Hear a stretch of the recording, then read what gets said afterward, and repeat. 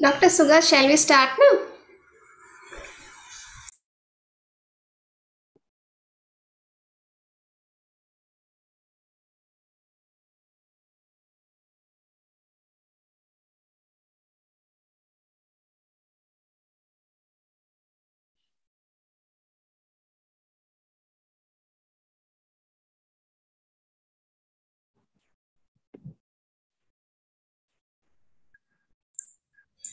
Dr. Sugat? Okay, yeah. Shall we start? Yeah, shall we start? Good afternoon, good evening to the veterinarian from the different region in the world. Can you hear me? Yes, we can hear you. You are welcome to Sri Lanka Veterinary Association second international webinar series. We have organized 16 webinars at the second SLVA international webinar series. The fourth webinar we conduct this series. Today our topic is Canine Parvo Diarrhea. Our resource person, Professor Anuruddhika Dissanayake from Faculty of Veterinary Medicine and Animal Science. Without wasting much time, I would like to invite Dr. Susanta Mallavarachi, the President of Sri Lanka Veterinary Association, to welcome you all. Dear President, over to you. Very good evening, good afternoon to everyone from local and Sri Lankan Veterinary Association and also foreign associations and also from Asian region veterinary doctors.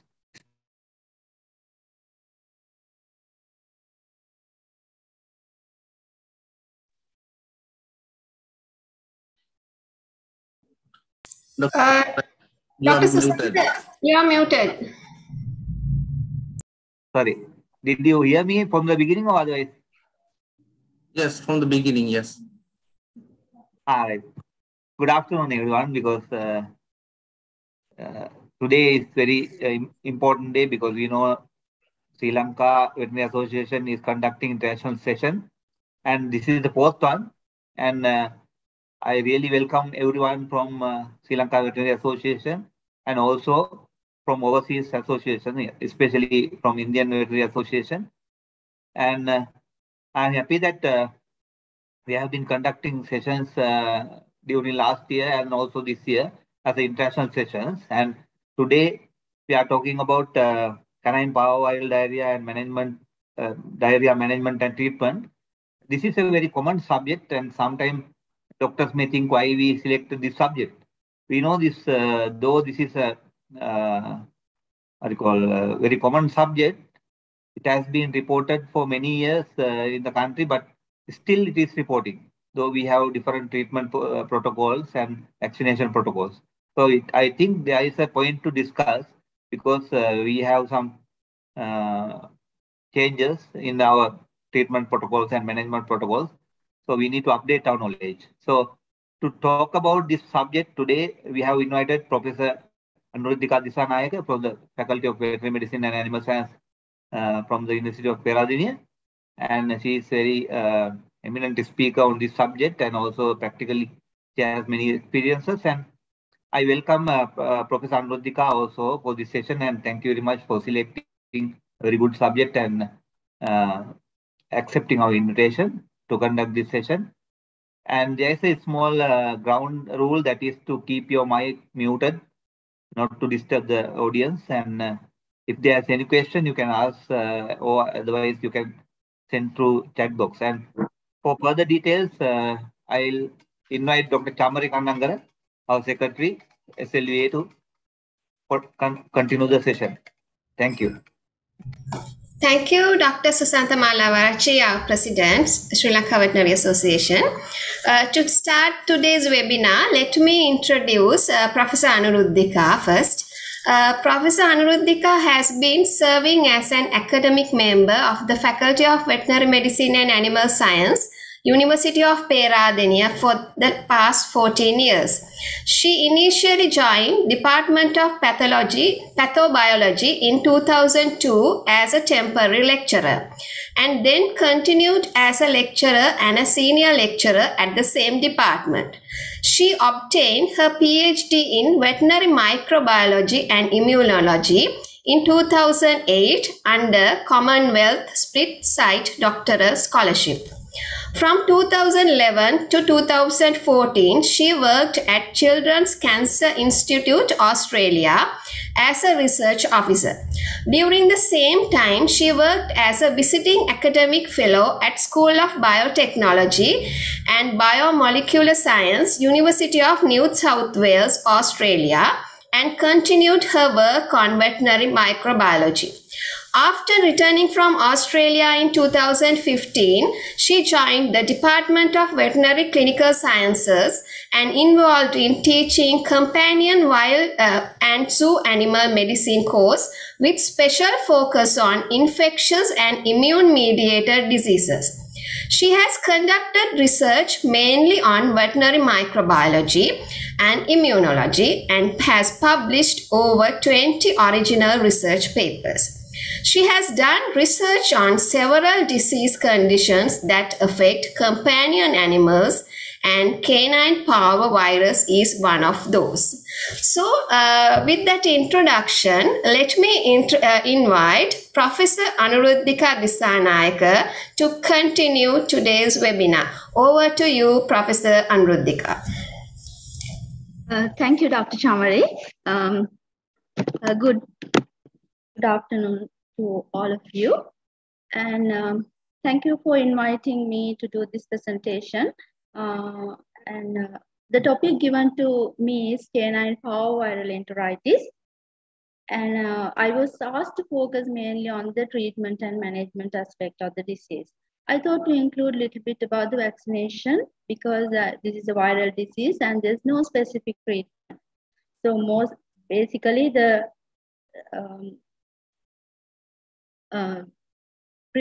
prevention is the method of controlling this infection. So I thought to include that as well. So first of all, I thought to, I hope that you all can see my screen. Can you see my screen? Yes, Professor, we can see. Right. So I thought to include some important information about the characteristic of the virus because it will help us to understand the nature of this disease. So parvo, it's the Latin meaning of parvo is small. Parvo means small. So it's a small non-enveloped single-stranded DNA virus. And this is a recently emerged virus, and it was emerged around first detected around 1978. And most scholars suggested it's a host range variant of the feline panleukopenia virus. So this canine parvovirus is more than 99% is similar to feline panleukopenia virus. So usually, as you all know, the RNA viruses like influenza, corona, they have high mutation rate. As a result of that, it's hard to develop a vaccine against those diseases. And usually the DNA viruses, they don't have a high genetic substitution rate. But parvovirus is different to those DNA viruses, other DNA viruses. And parvovirus has high genetic substitution rate. So as a result of that, within few decades of first emerge, now we have 3 variants of the virus, 3 known variants of the virus, and there are so many genetic variants. These are called as antigenic variants because they are antigenically different. So we have CPV2A, 2B, and 2C. Those strains are antigenically different. In addition to that, there are many genetic variants as well. So being a single-stranded DNA virus, this virus doesn't contain DNA polymerase. So we all know to replicate, it is essential to have DNA polymerase. And therefore, this virus uses the DNA polymerase available in host tissue for its multiplication. So not all cells are rich in DNA polymerase, right? Only the cells with high turnover rate or high replication rate are rich in DNA polymerase. So that's why the parvovirus is affecting certain body sites like intestine, sometimes lymphoid organs, because the cells in those organs have high turnover rate, right? So being a single-stranded DNA virus, it needs to have DNA polymerase. So the virus selects the cells rich in DNA polymerase, which are highly replicating cells. So as a result of that, intestine, lymphoid organs are affected by the virus. And we know it's a disease of young animals. Usually the young animal, they have highly replicating cells when compared to adults. So that's why most often parvovirus is affecting young animals. Right. So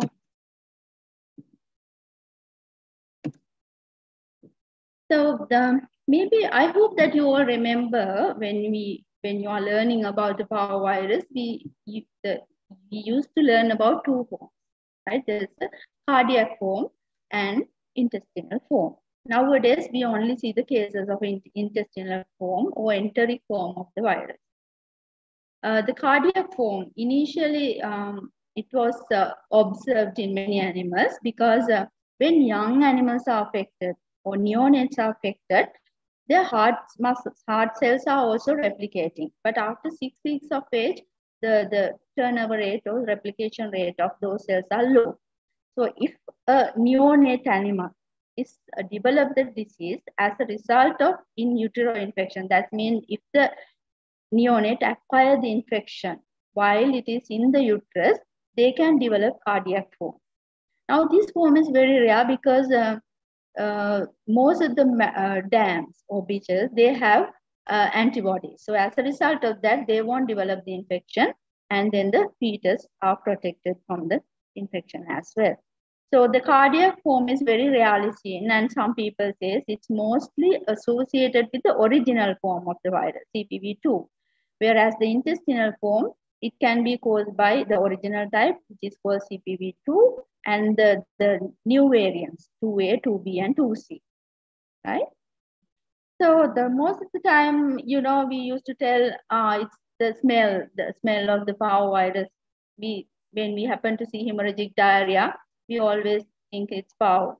But there are cases which won't develop hemorrhagic diarrhea, right?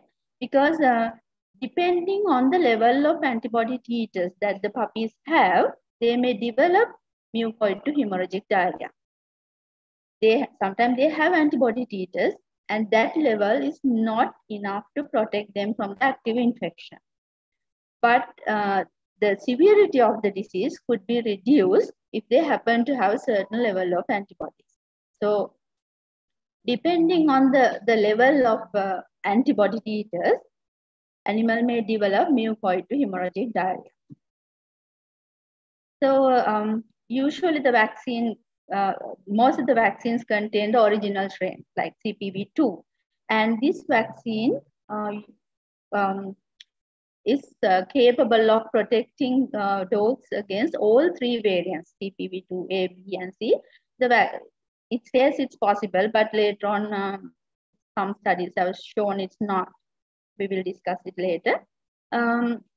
And in addition to that, there are cases of parvoviral enteritis among properly vaccinated dogs. And we will discuss the reasons for those later. So I will just go through the clinical signs of parvoviral infection very briefly. So it's the most often, the first sign that we could see is the sudden onset of anorexia. And then animals show lethargy and depression. Those are non-specific clinical signs, but it's very commonly associated with parvoviral enteritis. And after that, you may see vomiting.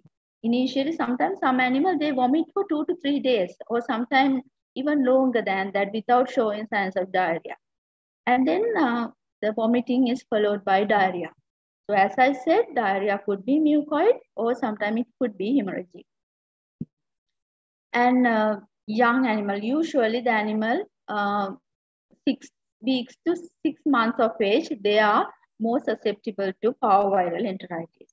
The puppies who are in the age range of day 0 to 6 weeks of age, they are usually protected by maternal derived antibodies. Right? The mothers, they pass the antibodies to the offspring through the colostrum, and as a result of that, puppies are protected from the infection maybe up to 6 weeks or sometimes even longer than that. So usually between 6 to 6 months of age, the dogs are susceptible to parvoviral enteritis.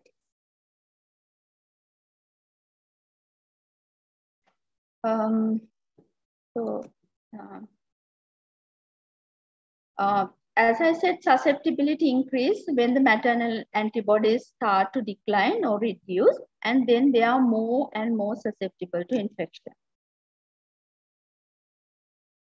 So usually when they ingest the virus, it's orophycal route, right? They ingest the virus, and then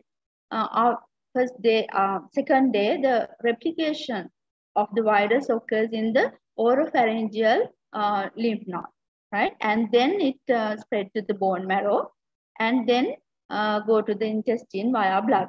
Within 2 to 3 days, it could happen, right?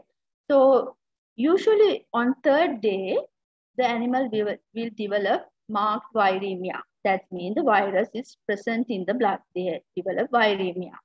And on day 4, they will develop the signs of intestinal disease, right? Sometimes it may take longer than that. Even after 6-7 days of ingestion, they will develop diarrhea. And usually around day 7, amount of virus present in the feces is usually reduced, but it's not the case all the time, and it may last even 2 to 3 weeks.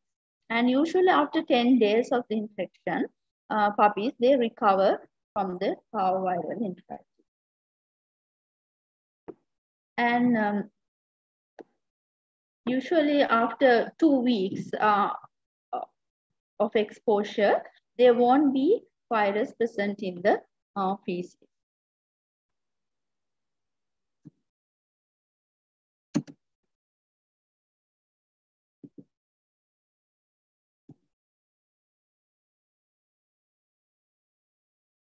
So as I said, the multiplication of the virus, it occurs in highly replicating cells. So highly replicating cells are present in the lymphoid organs, sometimes lungs, liver, kidneys, right? And most often in the bone marrow and GIT epithelium. So it's a sort of multisystemic disease because there are high number of replicating cells in the bone marrow and GIT epithelium. We see clinical signs related to those sites, right? And cardiac myocytes, as I said, it's usually affecting neonates, not old animal. And the virus is shed in feces within 4 to 5 days of exposure, and then throughout the period of illness, and usually 10 days after clinical signs decline, then there won't be virus in the feces. And it's a sort of small intestinal diarrhea, but only certain segments of the intestine is affected by the virus, right? Usually the duodenum and jejunum is affected by this virus, and it is, we can see the segmental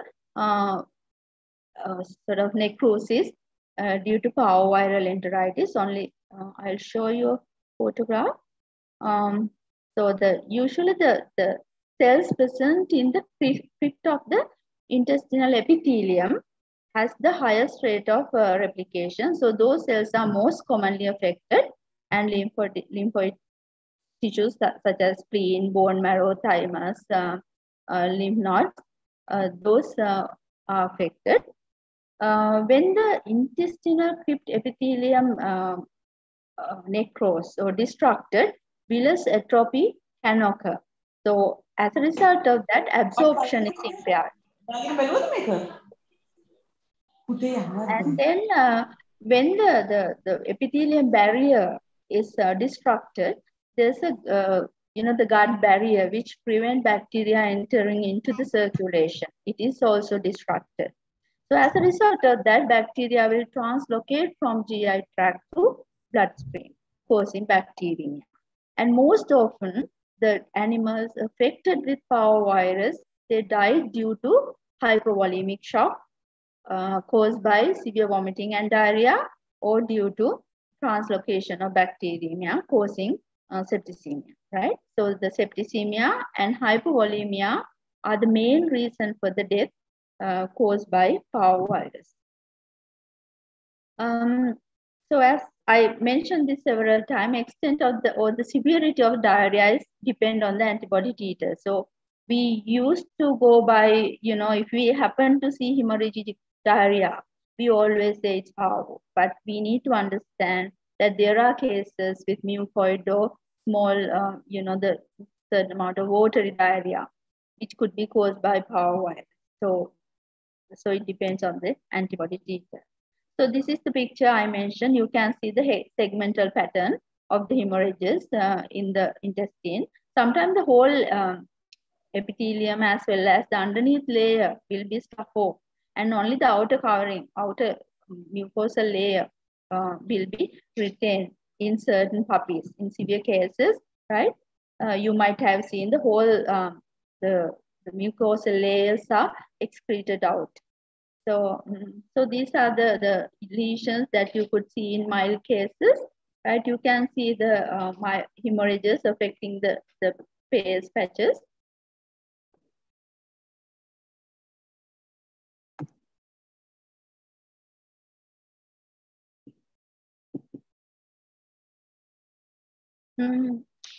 There are methods to diagnose parvoviral enteritis. Usually the PCR is available.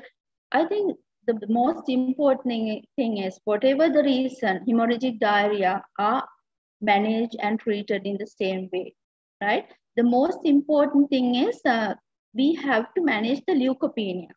I said, I already mentioned the bone marrow and the progenitor cells, they are affected, and as a result of that, animal will develop severe leukopenia. So you may see sometimes moderate to severe leukopenia, and the leukopenia could be seen in the first 3 days of infection. And after that, there may be leukocytosis due to septicemia. If animal happen to develop septicemia, then we see leukocytosis.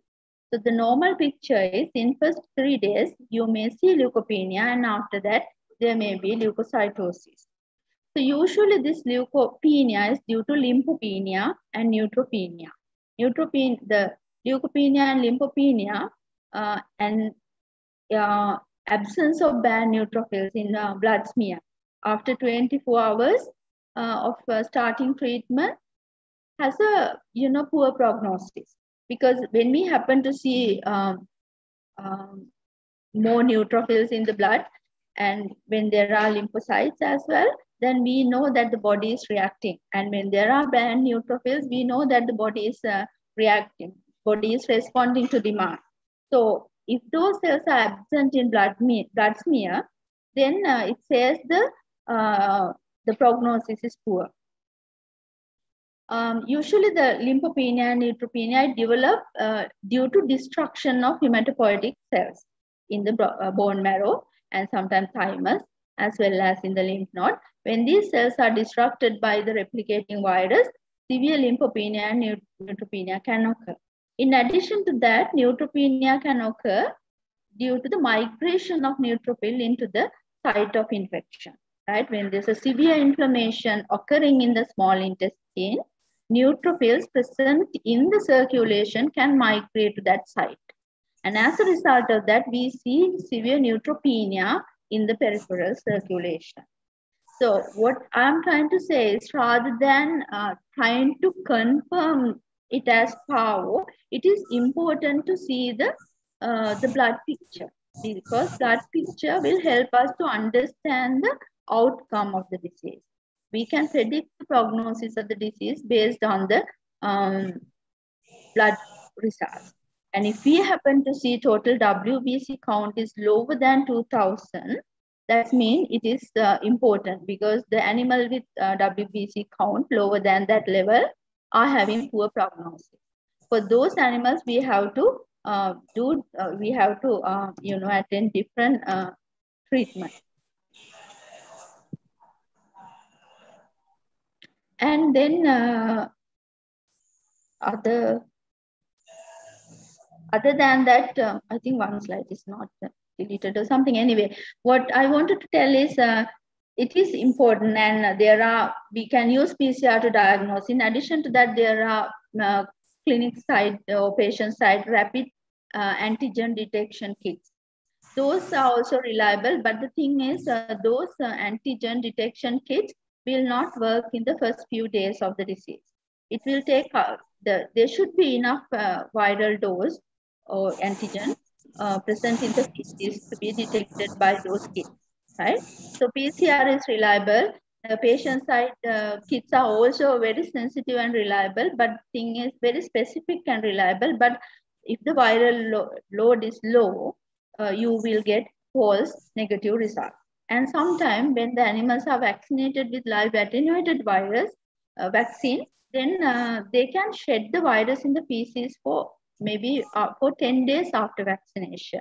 So as a result of that, you may see false positive response to these kits as well. So you have to keep those in mind if you are using those. What I want to tell you is the most important thing is to check the blood hematological parameters than confirming the infection.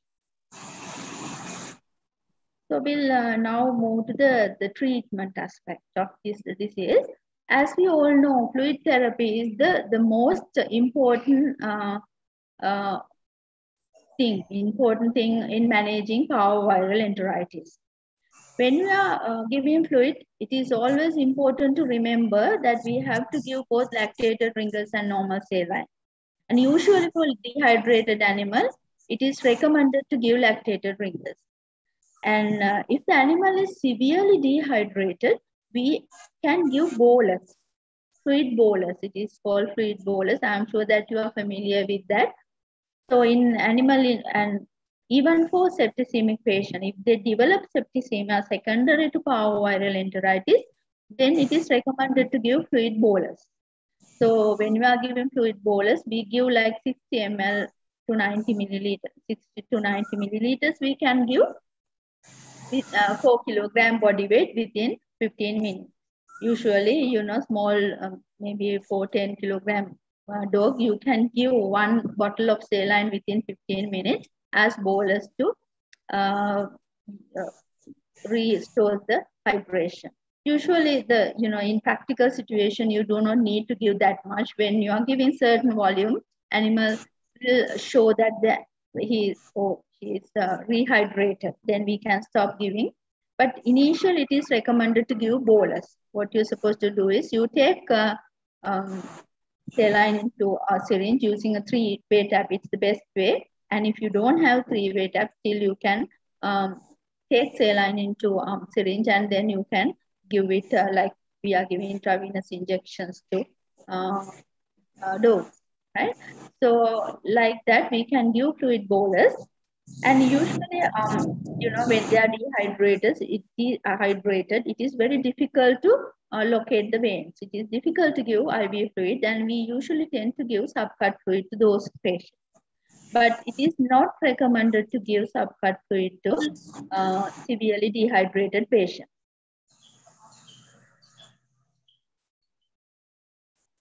Can you hear me or any problem? No, Professor Anuruddhika, we can hear you. Right. Yeah. Okay, so giving subcut fluid is not recommended for dehydrated dogs. And then in addition to fluid, we have to give energy. And sometimes I have seen people are using 5 or 10% glucose to give energy, and it is not recommended because when you are giving this diluted glucose solution, it doesn't contain any electrolytes. It is important to restore the electrolytes as well, because animal is losing a lot of chloride, hydrogen ions through vomiting, and bicarbonate ions through diarrhea. So it is important to restore the electrolytes. So if we give more volume of 5 to 10% glucose, the volume that we can give using the lactated rigors or normal saline is low. So it is recommended to restore the energy using 25% or 50% dextrose, right? Not using 5% or 10% glucose. And then in addition to that, we have to give amino acids as well, right? So fluid and energy we have to give. And then usually, if the animal is showing only mild mucoid or watery diarrhea, there's no need of giving antibiotics, right? But if animal is showing signs of hemorrhagic diarrhea, then we have to give antibiotic, because there's a risk of translocation of bacteria from gut to circulation. To prevent septicemia, we have to give antibiotics, right? Most of the time, I have seen people are using like cefuroxime, ceftriaxone, those cephalosporins. So the cephalosporins has a side effect of inducing diarrhea and vomiting as well. So in addition to that, most of the bacteria which is translocating through the gut epithelium is E. coli, and there's E. coli variant which is highly distributed or highly disseminated in Sri Lanka, which is resistant to third and fourth generation cephalosporin as well as to quinolones at the same time. That means those strains are resistant to most of the third and fourth generation cephalosporins and ciprofloxacin and enrofloxacin. So my choice is clavulanated amoxicillin, because that particular, even the extended spectrum beta-lactam is producing E. coli, which could translocate through the gut and which could cause septicemia, can be prevented by giving clavulanated amoxicillin, right? Clavulanated amoxicillin is not inhibited by those organisms. And then when we are giving, and usually after 3 days or 4 days of onset of bloody diarrhea, it is good to do complete blood analysis, right? If there are banned neutrophils and if you see severe leukocytosis, which is suggestive of septicemia, then we can increase the dose rate rather than changing the antibiotic.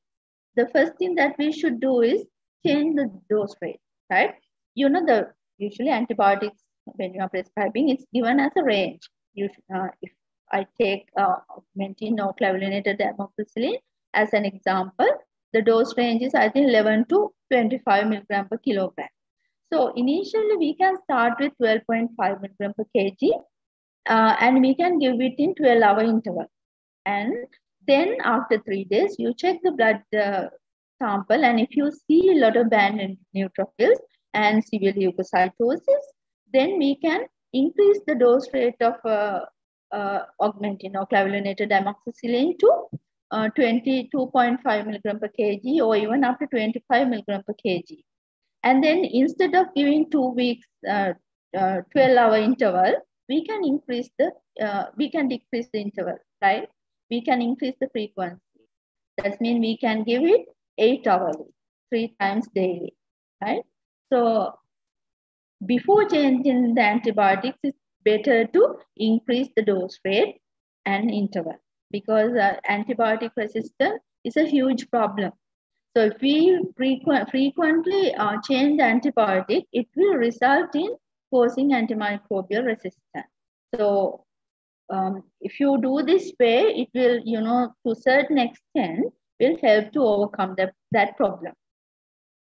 And even after changing the antibiotic, if we happen to see septicemia persist, then we can change the antibiotic to metronidazole in up to I think last month, even I was used to tell to combine amoxicillin or clavulanated amoxicillin with metronidazole. But it's no longer recommended. WHO has stated that it is not recommended to use combination of metronidazole or ampicillin in clinical practice. So I think better to stop the augmentin and start metronidazole intravenously if you happen to see signs of septicemia. And then we have to select an antiemetic, right? In our days, when we were students, we always gave promethazine and metoclopramide. It is not recommended because, you know, the certain segment of the intestine is extremely weak due to this disease. The whole mucosa layers are formed and only the outer covering is remaining. When we give metoclopramide and promethazine, it will increase the gastric emptying and it will increase the peristaltic movement. And as a result of that, the rotation can occur volvulus, like the intestine can rotate and cause obstruction. So it is not recommended to give metoclopramide or promethazine due to that reason. Recommended to give ondansetron or meropenem. But meropenem is not available in Sri Lanka. I think it's not registered. So ondansetron is the recommended antiemetic. And it is important to give vitamin B, right? Because we are giving antibiotics. So as a result of that, the bacteria producing thiamine in the intestine are also killed or destroyed.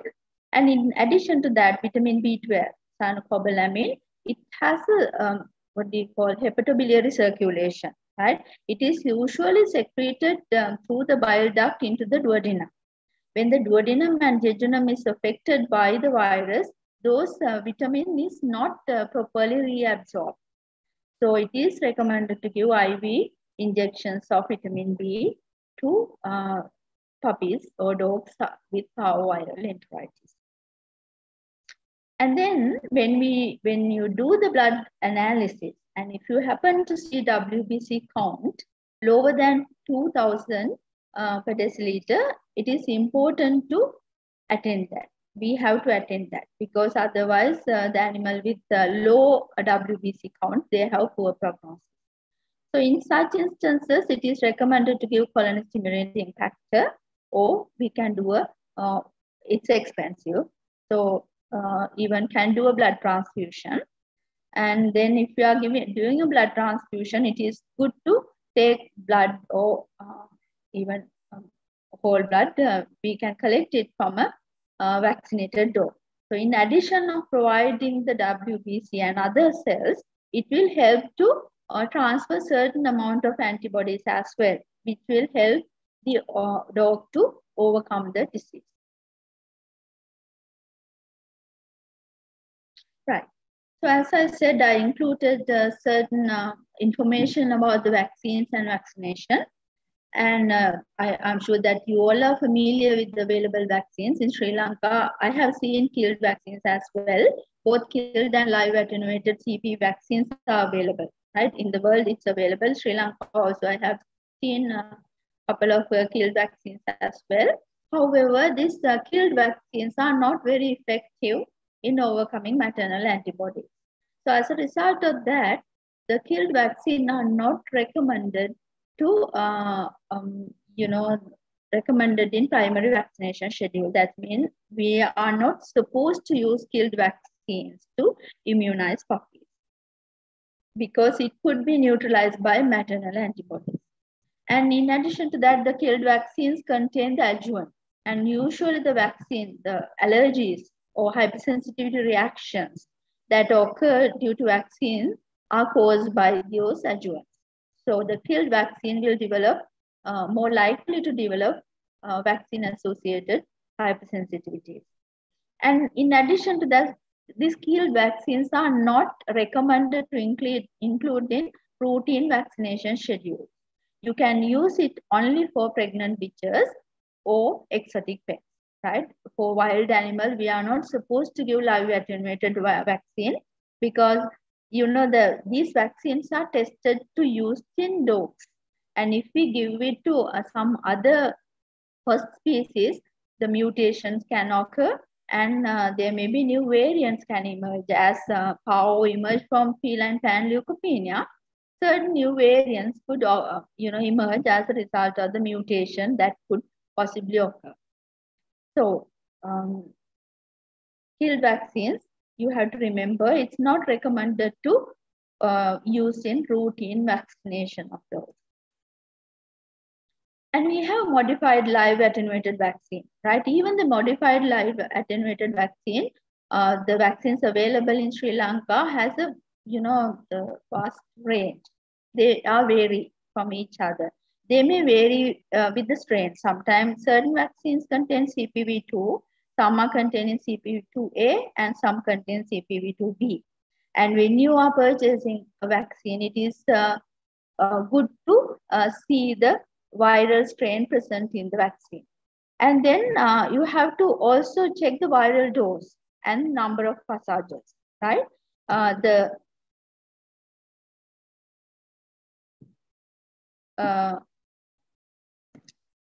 happy. Sorry about that. So I think due to some reason I can't put it on the full screen. So dose of the vaccine, the dose of the virus present in the vaccine may vary from 10 to the power 3 to 10 to the power 6, right? When puppies are vaccinated using high titer vaccine, that means the vaccine containing more than 10 to the power 6 viral dose, it will help them to overcome the effect of maternal antibodies, right? So you have to check the viral dose present in the vaccine, because particularly in the primary vaccination schedule, it is good to use the vaccine with high viral dose. And when high titer vaccines are used, usually when we give the vaccine, if the maternal derived antibodies are available, it will bind with the antigen present in the vaccine and neutralize the antigen. So if our vaccine contains more viral dose, then certain amount of viral will remain even after neutralization by maternal antibodies. Certain amount will remain, and that amount will may be enough to induce good immune response. And in addition to that, there are high titer vaccines as well, right? Low passage vaccines as well. So low passage vaccines are also good because those vaccines can induce an immunity which is almost equal to natural infection, right? The low passage vaccines can induce very high immune response, which is almost equal to natural infection, because the virulent potency of this virus is very high. So they induce good immune response. So when you are selecting vaccine, please check the viral strain present in the vaccine, viral dose, and the number of passages, or at least whether it is high passage or low passage vaccine. Right, I will briefly go through the vaccination guidelines given by the World Veterinary Small Animal Association. Right, these are only guidelines, right? These are not a set of rules. So it is just tell you the certain give you certain guidance when you are vaccinating animals. So in these guidelines, it's always recommended to use modified live attenuated Parvo vaccine with high viral dose in primary vaccination. Usually it states it's good to start primary vaccination at the age of 6 to 8 weeks, right? 6 to 8 weeks, because by that time, the maternal, and we assume that the maternal derived antibodies will decline to a lower level, which it couldn't be interfere with the vaccine. However, it's not always the case, and we do not check the maternal antibody level. So as a result of that, it is recommended to repeat this vaccination, right? Repeat the vaccination in 2 to 4 weeks interval. It's up to you to decide whether you want to give it in 2 weeks interval or whether you want to give it 4 weeks interval, right? This is not a booster vaccine. You have to remember that this is not a booster vaccine. It is just a repeat vaccination to ensure that the interference caused by maternal antibody is overcome.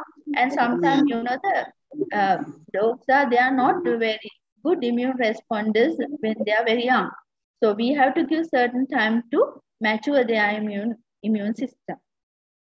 So there may be some other disease condition affecting dogs as well when they are young. So as a result of that, immune response induced by those puppies are low. So due to that, we just repeat the vaccination until 14 weeks of life. When they are 14 weeks of age, the maternal-derived antibody levels are no longer exist, and in addition to that, their immune system is properly developed. Right? So the important thing is start the vaccination between 6 to 8 weeks of age. We usually start at 8 weeks of age. Right? If you decide to do it at 6 weeks of age, it's okay. No one can say it's wrong. Both, you can select it based on your experience. You can select whether to vaccinate at 6 weeks or 8 weeks of age, but you have to repeat the vaccination and in 2 to 4 weeks interval until the animal is 16 weeks of age. And there are test kits available to detect the maternally derived antibody level. In other countries, they use those things, but the thing is, it's a bit expensive. It's expensive than several doses of vaccine. So I think practically it's not possible to use in our country. But if you happen to check the antibody titers and confirm there are no maternal antibodies, and if you give a vaccine and then after 1 month you have seen good immune response, then there's no need to repeat the vaccination, right? Even for 6 weeks old dog, puppy, you check no maternal antibodies, you give vaccine, and then after 1 month you check, and then there are very good titer of vaccine, then no need to repeat the vaccine at all. Right? You can stop vaccination because single dose of modified live virus vaccine is enough to produce good immune response.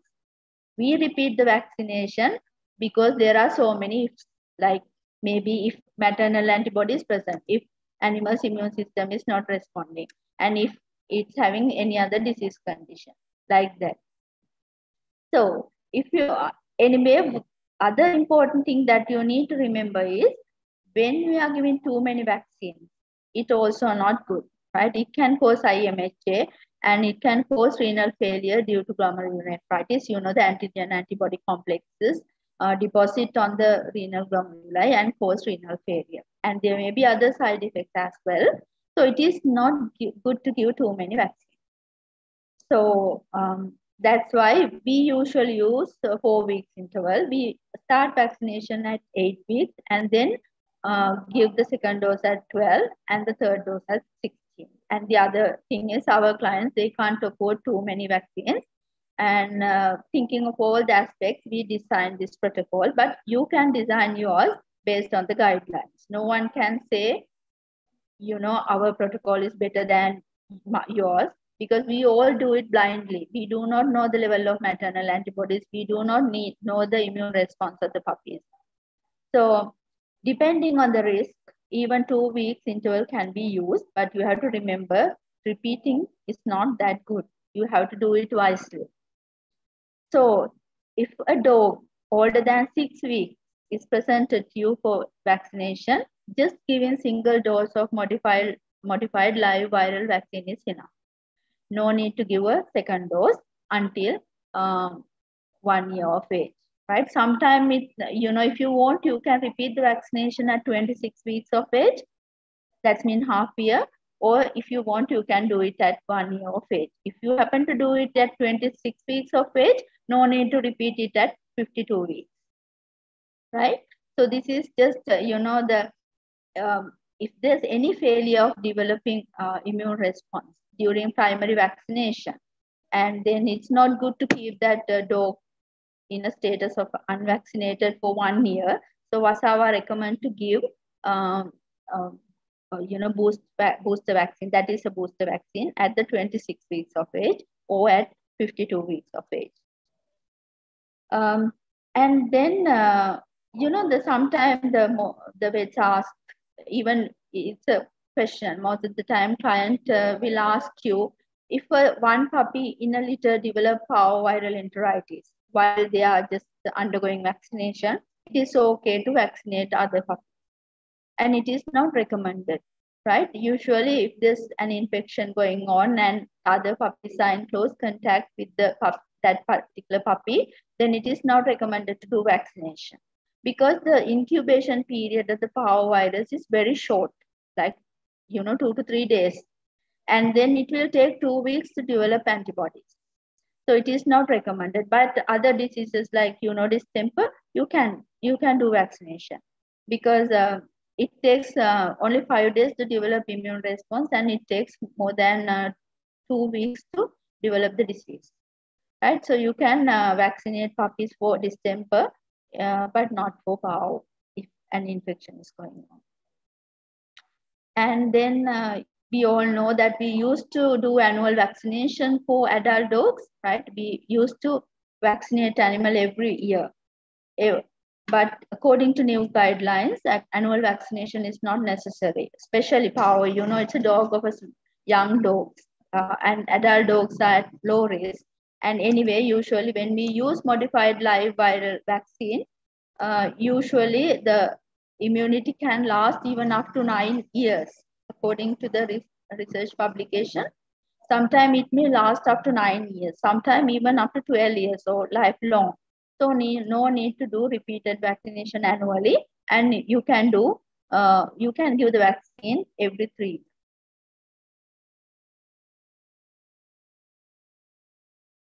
Don't know. And then I will quickly tell you, and the most of the time client and even the vets get frustrated when we happen to see when a vaccinated dog develop parvo, right? So I will briefly explain. If a puppy develop parvoviral enteritis within 2 weeks of vaccination, right? It could be due to that the dog had been infected with the virus by the time of vaccination, or maybe exposed to the virus before developing the immune response. Maybe, after vaccinating puppy, you have to advise owner to keep that puppy in the house, in closed premises, at least for 2 weeks because after vaccination, the puppies are more susceptible to develop parvoviral enteritis, because maternal derived antibodies levels are low, and then it takes 2 weeks to develop immune response. So this period, puppies are particularly susceptible to parvovirus. We called it as window of susceptibility. So it is actually not a vaccination failure. It is a natural phenomena. So you have to advise the owners to keep the dogs in very close, to limit all sort of movements to prevent or to get exposure to the virus 2 weeks after, within 2 week period of vaccination. Particularly, where most of the time I have seen we have very limited facilities, and we use same table to vaccinate puppies and, treat the cases of parvoviral diarrhea. So it's possible to puppies to acquire the infection from our clinic, right? This is very hardy virus. It won't be destroyed by normal household chemicals, and you have to use what you call the chlorine to destroy this virus till the virus can persist.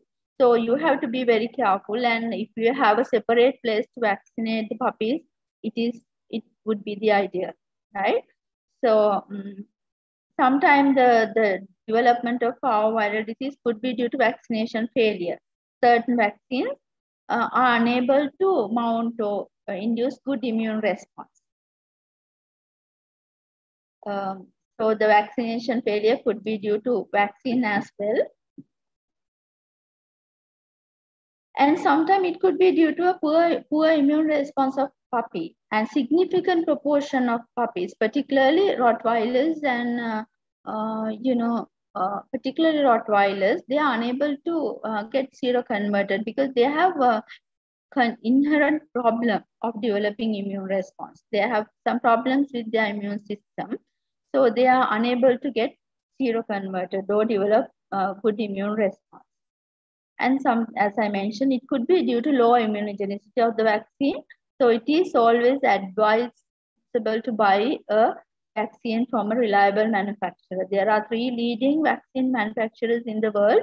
So it's good to buy vaccine from one of those manufacturers, at least for primary vaccination, right? Booster vaccination, you can use even low dose vaccine, any other sort of vaccine. But when you are using vaccines for primary vaccination, good to use high dose vaccine from a reliable supplier. And it may be due to inability to maintain cold chain. It is important. There are all the time power cuts, electricity failures in our country, and we do not have generators. So as a result of that, we are in a huge risk of inability to maintain cold chain. So it can cause vaccination failure. And then inappropriate administration, particularly, when we are vaccinating, we use a cotton wool soaked with generous amount of alcohol, and then we disinfect the site. And then just after that, we administer the vaccine. Alcohol can kill the virus. So the vaccine contains the virus, and certain amount of virus could be killed by the alcohol. So when you use cotton soak with alcohol to disinfect the site, just wait 2 to 3 minutes to let it evaporate. And then when you are withdrawing the syringe, do not use cotton wool soaked with alcohol, because it can, penetrate the skin and can kill the virus. So, okay, that's all I got to tell. Thank you very much for listening. Thank you much, Professor. It's a nice presentation. I have one quick questions. You said when one puppy get a parvoviral diarrhea, into the rest of the litter. Most of the time, we up to now we advise to bring them separately, the vaccination, and keep separately from the other dog. Sometimes they will survive after vaccination.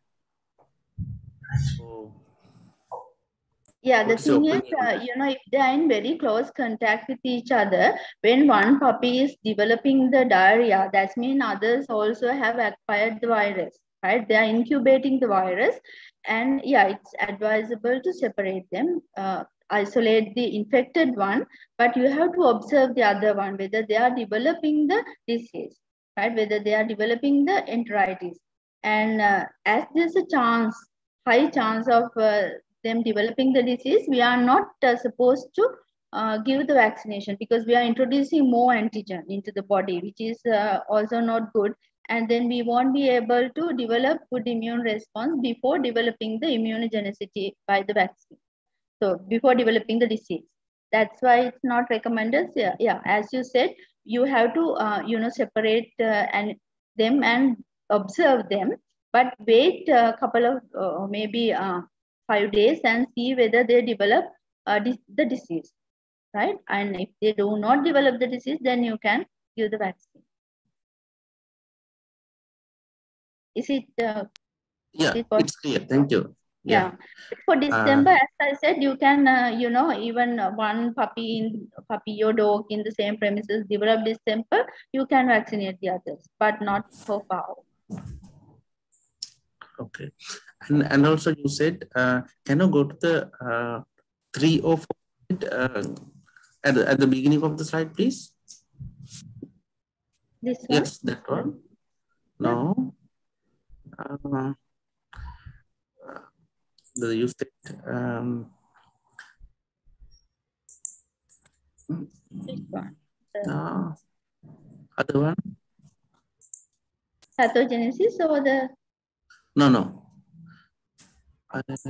Next one, I think.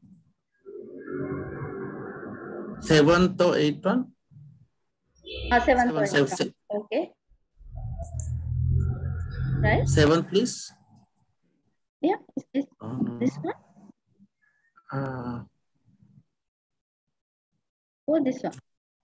No, you said after developing the signs, 24 hours or something, wait to start the treatment or something? No, not to start the treatment. When we happen to see the clinical signs, we can initiate the treatment. After 2 to 3 days, we have to do a complete blood analysis and see whether there's leukopenia. No need to wait to treat. You can, immediately initiate treatment after seeing the diarrhea and vomiting. But it will take 3 days to develop viremia. That means the virus only present in the blood after 3 days. 3 days. So if you want to do a PCR, right? If you want to take blood, and some labs they use blood sample. So only after 3rd day you can collect blood, because there are no viremia before that.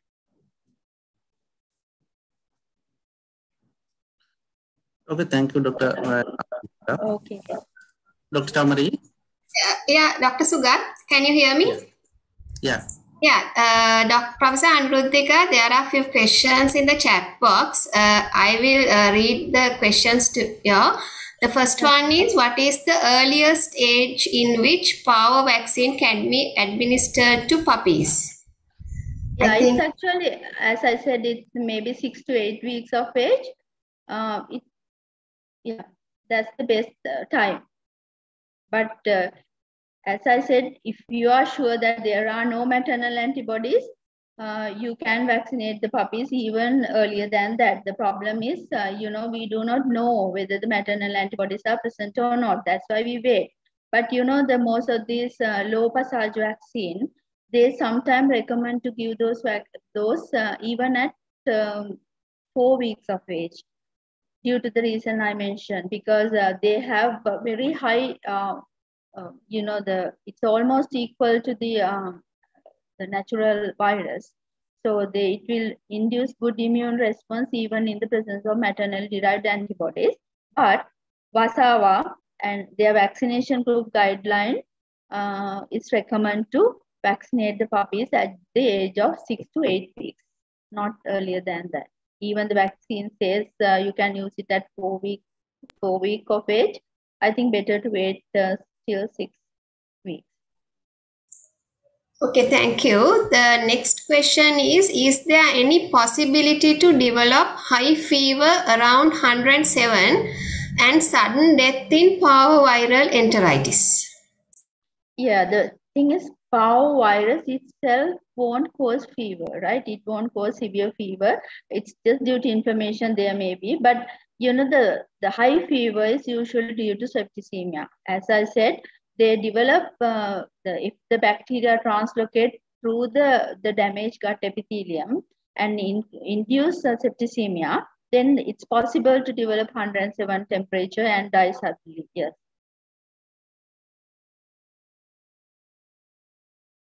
Thank you. The next one is, while thanking you, the question is wondering about scientific explanation for not recommending ampicillin, amoxicillin and metronidazole combination. Yeah. Yeah, the thing is, it is no longer recommended to combine 2 broad spectrum antibiotics, not only the metronidazole, ampicillin.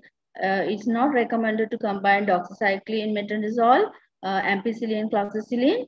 These are 2 broad spectrum antibiotics. When we combine 2 broad spectrum antibiotics in fixed dose rate, there's a high chance of developing antimicrobial resistance, because these drugs are having 2 different mechanisms, right? One is acting protein synthesis, other one is on the cell wall. And when we combine those, there may be high chances of developing, bacteria get mutated and developing antimicrobial resistance. That's why. Not only that one, I only mention metronidazole and ampicillin here because it's relevant to this particular topic, but it's not recommended to combine any sort of 2 broad antimicrobial drugs now. Okay, the next one is, to my knowledge, mostly only 2 vaccines are given initially for parvo for pups in Sri Lanka. But according to your explanation, it seems we need to vaccinate more than 2 times if we start at 6 weeks. Is that correct? Yeah, yes, that's correct. Because if you start the vaccination earlier, the number of doses that you need to give is high, definitely. Because the important thing is you have to ensure that you give the last dose of vaccine at the age of 16 weeks. And as I said, if you start the vaccination at 6 weeks of age, if if the vaccine got neutralized by the maternal antibodies, then the animal is not protected at all. And they can develop the disease in between 6 weeks to 16 weeks of age. So you give another dose after maybe 2 or 4 weeks later, and then there's just to increase the chance of developing the immune response. So it's true that if you initiated the vaccine at the 6 weeks of age, you may need to give more doses. Okay, thank you, Dr. Professor Anuruddhika. I have one question regarding the diet. When the animal is fitted with parvo, is there any restriction of diet or any special diet which we have to give? So, any sort of... The thing is, we can't give anything if animal is having severe vomiting. Whenever animal stop vomiting, right, vomiting is ceased, we can introduce liquid. There's no longer it's recommended to do the gut rest or NOP, not giving any oral food is no longer recommended. If animal is not if there's no vomiting, then you can introduce maybe small quantities of liquid diet very frequently. Right? We can't give heavy meal because certain section of the intestine is severely affected, and then when the diet or the meal goes there, it extended, and that extension can induce vomiting. So very small quantities at a time can be given, particularly liquid diets can be given, milk or other, soup, those sort of things, even cereal or one other kanji, like those things could be given. Heavy meals are not recommended. High, lipid diets are not recommended. And but you can give certain food like very mild thing in small quantities if vomiting is not there. Professor. Hello. Yes, sir. Yeah. Normally we use WASAO guideline. That means we give parvo vaccines 6 weeks. Yeah. Then from 8th week, we will give DHL and parvo vaccine. 3 months, that means 12 weeks, rabies and DHPL. Wait, which week? Rabies and DHPL at 12 weeks or 3 months. 12 weeks, yeah. 3 months. After another 4 weeks, that means 16 weeks, we give rabies and DHPL. Is it correct? According to guidelines, there are no, it's okay to give that. We can't give rabies vaccine. It's not recommended to give rabies vaccine until 12 weeks of age. Most of the vaccines available in the world, they are recommended to give puppies older than 12 weeks of age. And leptospirosis also should be given to 12 weeks of dogs older than 12 weeks of age. So you are just following that. And you are giving you start parvo at 6 weeks, and then 8 weeks you give DHPL, right? DHP. DHPL, Professor. DHPL. Yeah, it's better to avoid L until 12 weeks of age. The problem is most of our diluent contain L, and even WASAO has said, they have a look into that matter. They have recommended to keep the liquid portion and, dilute the freeze-dried component in the water for injection, and then give that, and give the leptospira part at 12 weeks of age. So no need to give leptospira when the dogs are, younger than 12 weeks of age. But we have to give 2 doses of leptospira vaccine because it's a kill vaccine. Even rabies, you have to give 2 doses, right? According to the regulations in our country, after 12 weeks of age. So yeah, it's okay. It's a good vaccination protocol. My only concern is, if possible, try to give the DHL and Parvo on 2 different days. Giving multiple vaccines on the same day will, it will overburden the lymphocytes, usually lymph nodes. Usually the vaccine are taken into the closest lymph node and processed within that. The dendritic cells are there. They just process the vaccine antigen. When our vaccine contains so many multiple components, it's too much work for that particular lymph node. So we are not supposed to divide it into several doses and give several, doses and give it to different sites.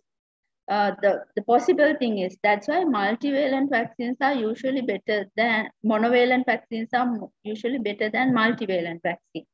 When there are multiple components in the vaccine, sometimes it could affect the immunogenicity. But it's okay. Usually, if you can just give the 8-week, if you can just give DHL only, it's, I think, more appropriate. But it's okay. Your schedule is all right. Okay. Thank you, Professor. Thank you. Professor Anuruddhika, there's another question. Do we need to vaccinate the recovered Parvo puppies? If so, when? No. The thing is, if you can confirm that particular puppy is affected by a Parvo virus, there's no need of vaccination at all, because it will produce lifelong immunity. No need to vaccinate, never again, right?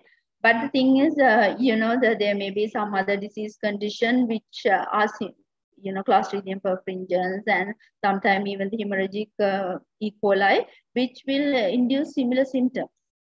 So if you can confirm the puppy is affected by Parvo, by doing PCR or patient site test kit, then no need to vaccinate. Throughout the life, you don't need to vaccinate. Okay, thank you. There's another one. Could you please give an explanation about the success rate of the treatments of vaccinated dogs? Other than I forgot to mention that there are certain other risk factors as well. This Parvo virus is called as black and brown dog disease, right? Particularly if Rottweilers, Doberman Pinschers, or German Shepherd, when they're affected by Parvo virus, there are chances for them to develop severe disease.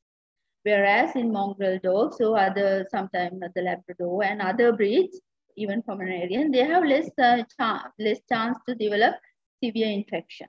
So recovery rate of those puppies are high, but there's a mortality rate around 19 to 20% just because of these black and brown dogs. Particularly Rottweiler, if we do not address the hypovolemic shock and if you do not take necessary action to correct the severe leukopenia, then they will die. So mortality rate, according to our research and our understanding, it is around 19, just 20%. Okay, there's another question. Is it possible to get mild Parvo infection in vaccinated dogs? Yeah, it is possible, yes. Because maybe the antibody titers are there. It is not enough to protect the animal from the disease, but that level is enough to reduce the severity of the infection. So they will develop just mucoid diarrhea. It's possible. Thank you. There's another question in the chat box. Is coronavirus diarrhea exist in Sri Lanka? I can read that. Yeah, it may be because the thing is, no one has tested it. In Thailand, they have done a research and they have identified coronavirus as well. But it is not very severe, the enteric coronavirus, not the respiratory one. Enteric coronavirus affecting dogs is causing very mild lesion. Most of the time they have isolated, they have detected the coronavirus together with the Parvo virus. So you do not know whether the severity of the disease is due to parvovirus itself or due to combination of corona or parvo. But just coronavirus won't cause any significant clinical signs. It's a mild infection in dogs, enteric coronavirus. Yeah, in the same question, she's asking how to differentiate coronavirus diarrhea from parvo. Yeah, as I said, the parvovirus, they definitely develop that, if the animal is not vaccinated, they develop severe clinical signs. But if it's vaccinated, and as we discussed, if it's just developing mucoid or just watery diarrhea, just by looking at, we can't differentiate it from corona or parvo. Yes, even Giardia and E. coli, Salmonella, they all cause similar diarrhea. So we do not know. It's necessary to do PCR or do some other test to confirm. But coronavirus may be just there in the gut as well. Okay, thank you. Are there any questions from the audience? You can ask. Dr. Shamali, I have a question from Professor.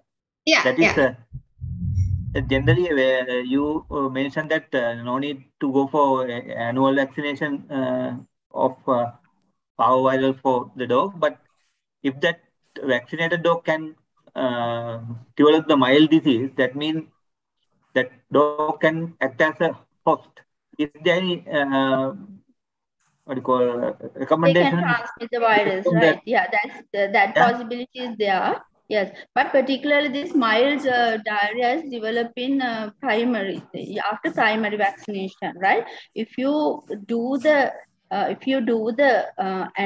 first year vaccination, you have to do the first year vaccination, and after that the immunity is lifelong, because we only discuss about the humoral component, antibody mediated response, but the virus can induce cell mediated immune response as well. So after 1 year, there's a little chance to develop mild diarrhea, and yeah, as you said, there's a possibility of transmitting the disease from those vaccinated dogs to others. There's a chance, yeah, but it's rare. Right, thanks.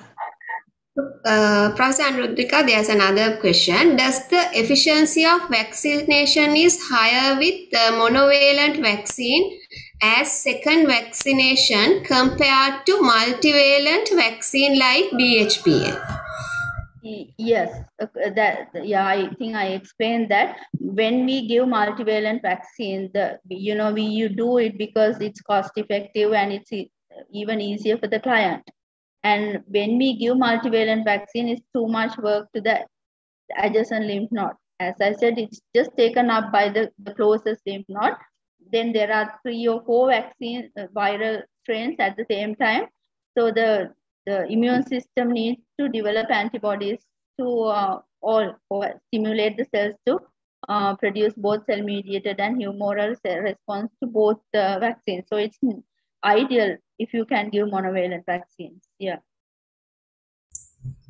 Next question is how long it will take to neutralize the maternal antibody by the given vaccine? It's actually immediately. The maternal antibodies are present in the not immediately, after 3 days, because maternal antibodies are present in the serum, and then the vaccine antigen is taken up to the closest lymph node. Dendritic cell processed it, presented it, and then then the maternal antibodies come and neutralize it. Maybe 1-2 days. No need to go to the circulation. It will come to the lymph node and neutralize. So it's just after maybe a couple of hours, so just 1 day after vaccination, antibodies will be neutralized. I'm not sure whether asking about the waning or declining of the antibody. It will take like most of the time, by the time of 8 weeks, it is lower than protective level. But in certain dogs, it has been reported the maternal derived antibodies could last up to 20 weeks, particularly if the puppy is born to a mother who has been infected with the virus, right? If they have very high antibody titers, and it will take like maybe even 16-20 weeks to decline. Thank you. Are there any other questions?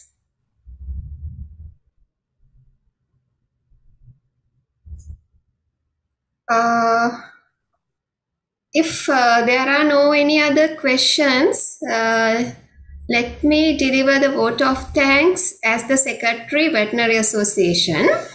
So, on behalf of the Sri Lanka Veterinary Association, I would like to thank and I highly appreciate Dr. Anuruddhika Dissanayake for accepting our invitation today and presenting today's webinar. Professor Anuruddhika, it's very informative. Actually, we have learned a lot of new knowledge. I personally, for me also, I have learned a lot because I have learned parvoviral infection about 20 years ago. But today I learned a lot of new knowledge. So let me thank you on behalf of Sri Lanka Veterinary Association again to Professor, and thank you for spending your valuable time with us, Professor Anuruddhika. And next, I would like to thank our President, Dr. Susantha Malavarachi, and Dr. Sugat Pemachanda for being here with us and also organizing today's webinar. And also, I would like to thank all the participants who joined from Sri Lanka as well as from all other countries, especially from India. Special thanks goes to the Indian Veterinary Association. So thank you very much for joining with us today. I hope you all have received a very good knowledge about parvoviral infection. Next, I must invite all of you for the next webinar, which will be on next Sunday and at 1 o'clock Sri Lanka time. And also you all can watch this same presentation by joining our YouTube channel and also by joining our Facebook page. So thank you very much again, and hope to see you all at our next webinar. Thank you. Thank you very much, Dr. Chamari, Dr. Secretary SLVA, and Dr. Malavarachi, President, as well as Dr. Sugat for inviting me, and all the participants for active participation. Thank you.